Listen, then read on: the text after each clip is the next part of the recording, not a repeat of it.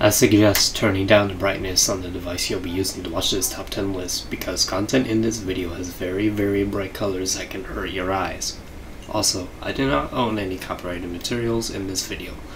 Thank you and enjoy the video.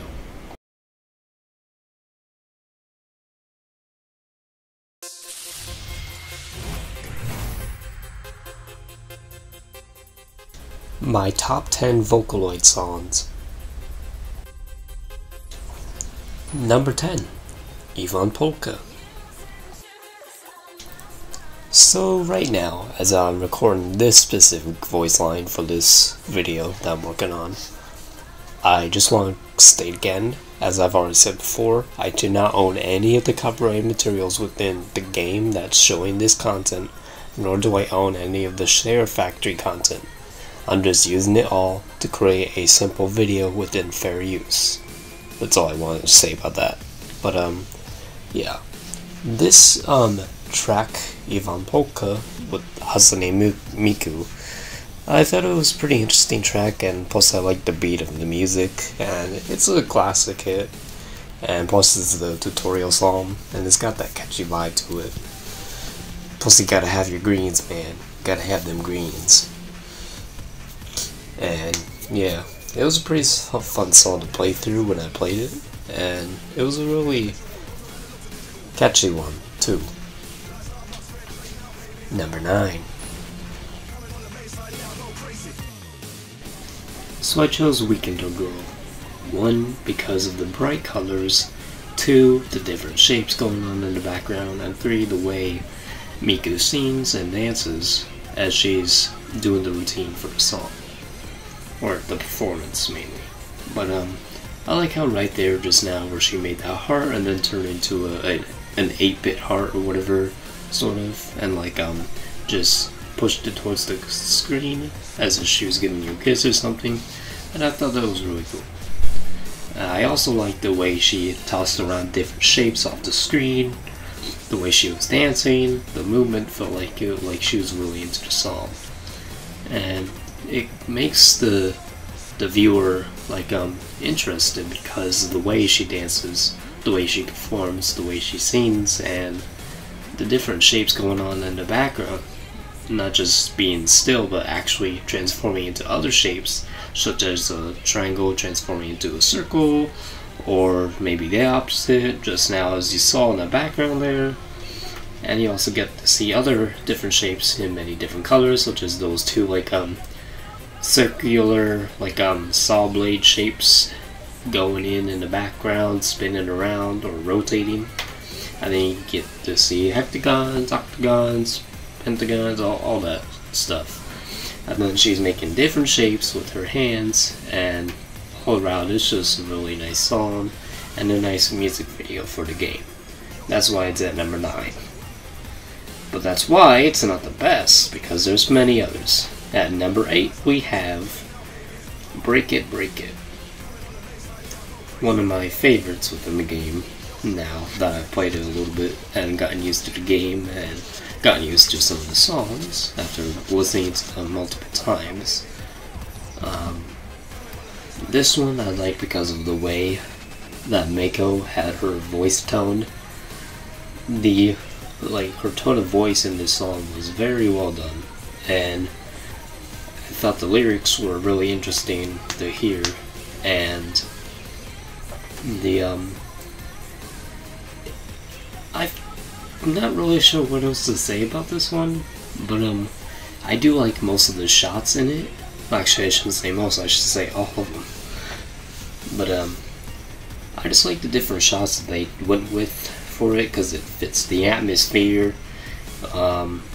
It fits like the things that the character is doing.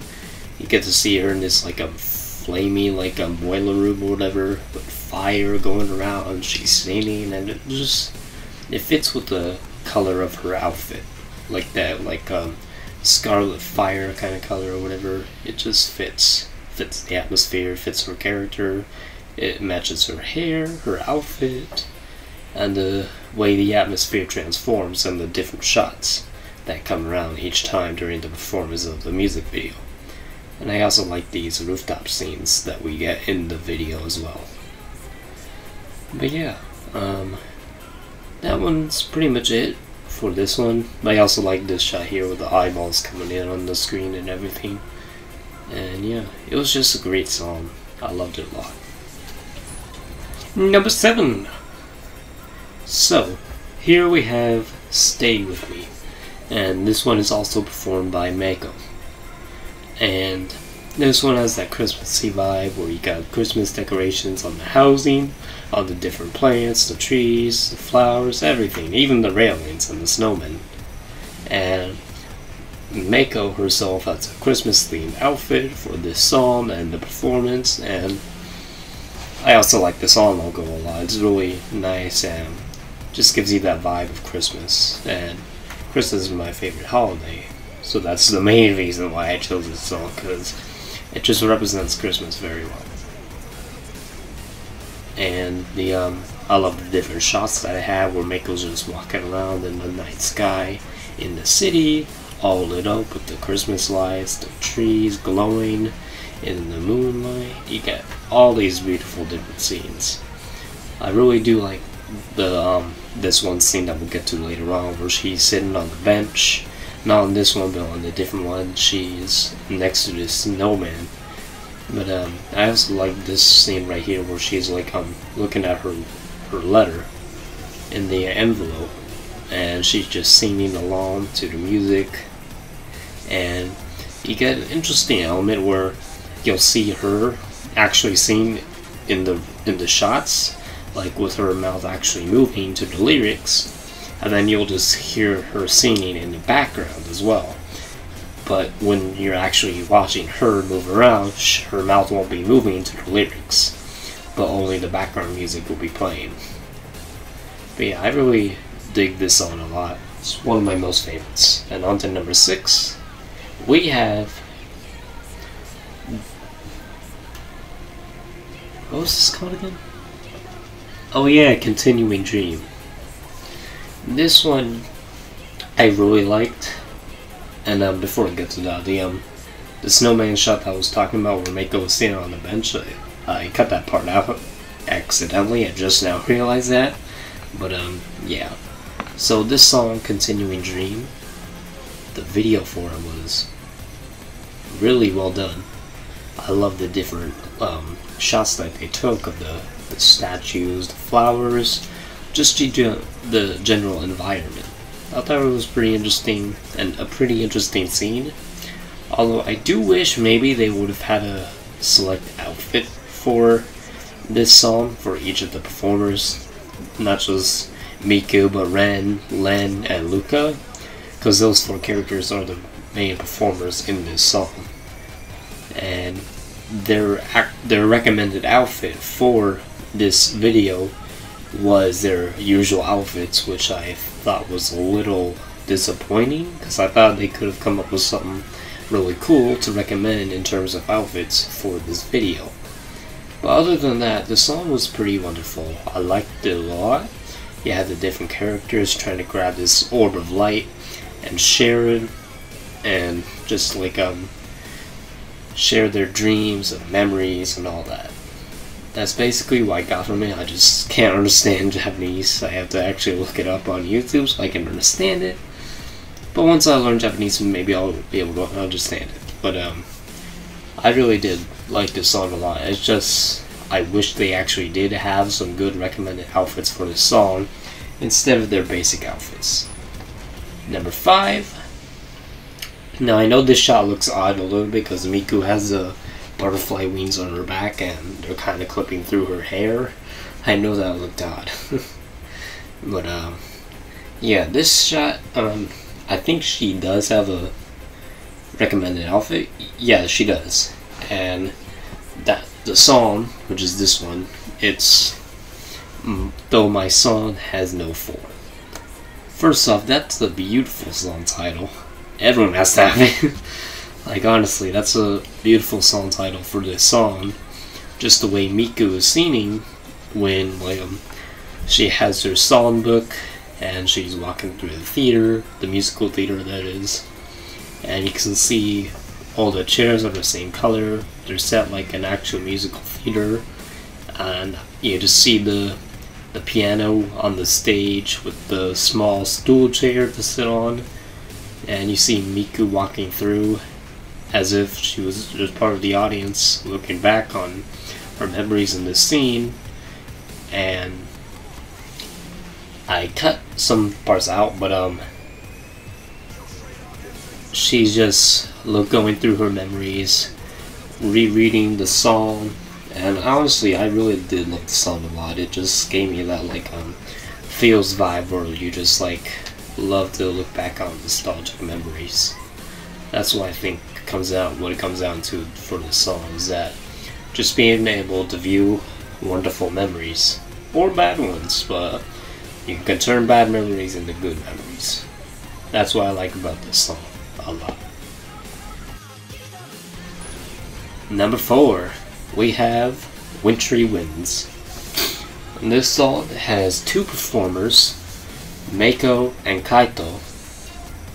And this one, I like the atmosphere of it because, one, it has those beautiful like autumn trees with the very interesting shaped leaves, and they're like red and orange, and it really fits the building's color as well as the color of the characters' outfits a little bit, because well, at this time I didn't have enough points to unlock the recommended outfit for Meiko, so I just went with what I thought would have been closest, since I only had like 2 outfits for her at the time. But Kaito, I was able to unlock his, but I like this song a lot because it's like got that slow kind of vibe, but it's also like a classic like Chinese, Japanese kind of song. But I really did like the color, the way the atmosphere looked, the environment, or the atmosphere. Like I like what the atmosphere felt like. I also like the look of the environment. You got the slow water moving around, and then you got the small bridge that they're on, and then you got them dancing together, and in general it's just a nice music video to play through in the game. And I really do love that shot of the building that they're in once they leave it across the bridge. Honestly, this song was amazing, but there's 3 other amazing songs that beat this one a lot. I'm sorry, but at number 3, what was it called again? Damn, this is the only song that I remember the name for now.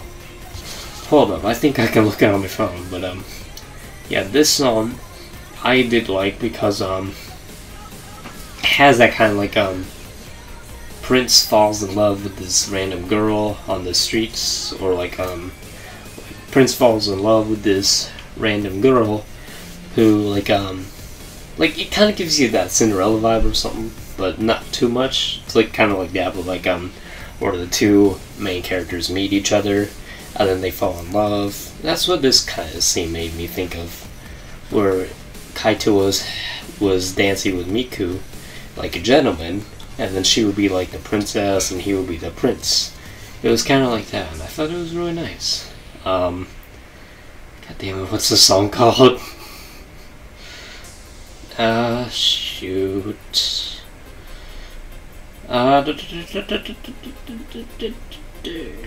the song called? Cantarella. Santarella. That's the name of the song. I don't know how to pronounce it, but yeah.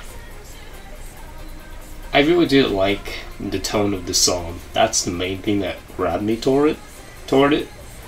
And I really did like the way the song was presented and sung, and the way it was performed by the 2 dancers. At number 2, we have 1/6 Out of Gravity. This song was going to be number 1, but there's another song that beats it by just a sheer 1 point. Because, well, the song has everything, but I feel like I don't know, just something about it that doesn't quite beat the #1 spot, which we'll get to, but 1/6 Out of the Gravity is a very beautiful, eye-catching song because you get to see Miku's expression on her faces, the different emotions. She's all happy, wanting to continue her dreams, stuff like that. And I like how once the background walls open up, you can see the city, and then she's just singing, and then I like the way she dances, I like the outfit, it was pretty cool. I also like the way her hair was done, where she has like the different strands of her hair going down around the twists of each of the ponytails or whatever, going down at the point of her hair on each end of the ponytails. And I thought that was a really cool hair design. And I just liked it a lot. And I also liked the atmosphere.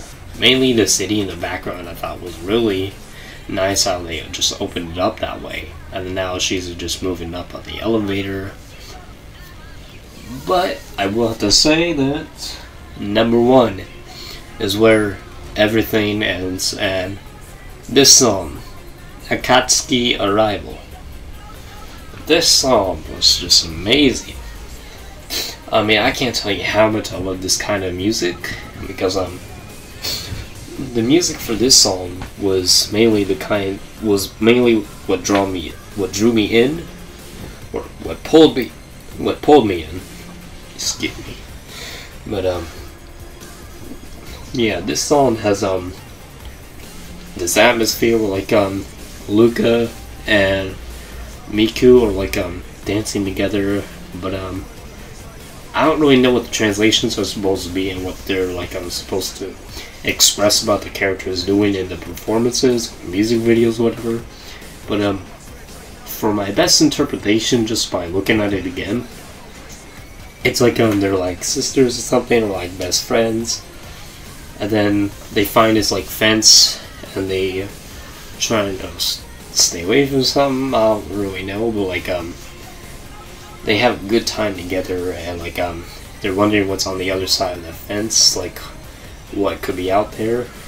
And like I just like the way the lyrics were sung and the way the video was presented for the song.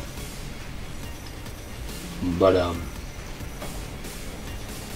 all in all, I think this is a really great song, and I'm not sure what the fence was about, but there was this very nice scene where like they were separated by the fence at this one point, which I'm not sure if it's in this clip, but I might have cut that part out.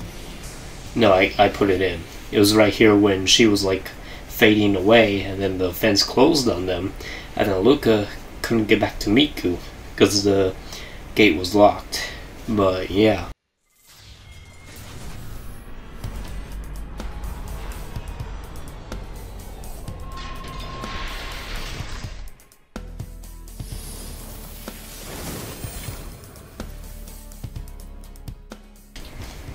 So this part is a little bit of the aftermath of the video, but with just some gameplay of the game. And this was my first time, I think, playing Firework Flower, and I didn't put this on the list yet because I hadn't gotten to the song.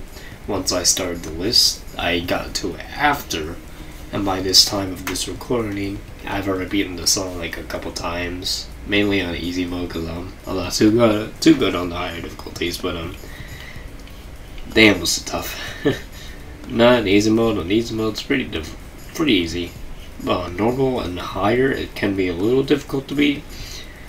But in general, I do want to say that I also like this song. It's just not going to count as part of this list. It's more going to be an honorable mention, since I wasn't able to get in there yet because I hadn't played this song yet.